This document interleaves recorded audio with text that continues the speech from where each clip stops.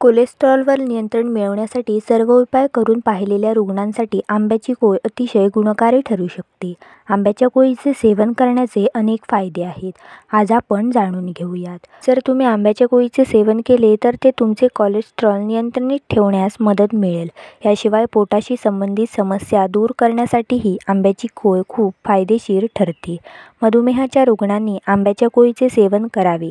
याच्या सेवनाने तुमच्या रक्तातील साखरेची पातळीही नियंत्रणात राहते. म्हणजेच मधुमेहाच्या रुग्णांसाठी आंब्याची कोय खूप फायदेशीर आहे. मासिक पाळीचा त्रास कमी करण्यासाठी देखील तुम्ही आंब्याच्या कोयीचे सेवन करू शकता. यामुळे या काळात तुम्हाला होणारा त्रासही कमी होईल. हृदयाला तंदुरुस्त ठेवण्यासाठीही आंब्याची कोय खूप फायदेशीर आहे. हृदयरोग्यांनी ते जरूर खावे. वास्तविक जेव्हा तुम्ही तुमची कोलेस्टेरॉल पातळी नियंत्रित ठेवता तेव्हा हृदयविकाराचा धोका कमी होतो. आंब्याची कोय दातांसाठीही खूप फायदेशीर आहे. त्यात कॅल्शियमचे प्रमाण चांगले असते आणि सगळ्यांनाच माहीत आहे की कॅल्शियम दातांच्या विकासात मदत करते.